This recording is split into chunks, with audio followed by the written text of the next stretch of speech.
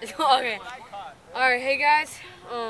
Today we had a really good day. I just caught a 4-pounder earlier. Now I caught about maybe 2-pounder, 3-pounder right here. No, 2-pounder right here. Nice one. He's really fat, so he might actually be 4 pounds. So I'm thinking 4. I mean 3. So yeah, another nice 3-pounder. Look at him. He's really colorful. I really love how he looks. He's really nice. Oh, he's trying to close up on my hand. But yeah, look at that belly, man. See that? You see that belly? It's big. So, let me just check if it's recording really quick. Oh yeah. So yep, it's recording, guys. So here he is, really nice one. He's pretty nice. Just a little bit smaller than my 4-pounder.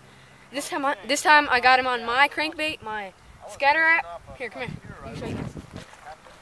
My favorite crankbait. Now my favorite crankbait, because I've been catching so much fish on this guy for 2 days in a row. Right here, Google scatter wrap, Google color, right there. Okay, now let's go get the release.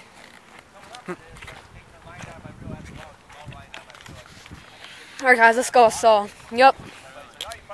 This is a really nice fish right here. It's a really nice one. 3 pounds. Look at that gut though. See that gut right there? Big one right there. So yep, let's go get the release on this guy.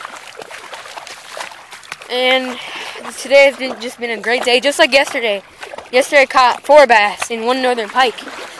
So yesterday was a really great day too.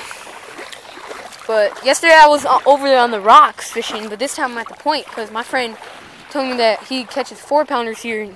And I believe him for sure. But so look at this nice 3-pounder. I'm calling him a 3-pounder because of that gut. But he's not too big. But yeah, he's a really nice 3-pounder. So let's get the release on him. Oh, he's already getting ready. And there he went. So, yep. That was the fish. So, yeah, today has been a really good day.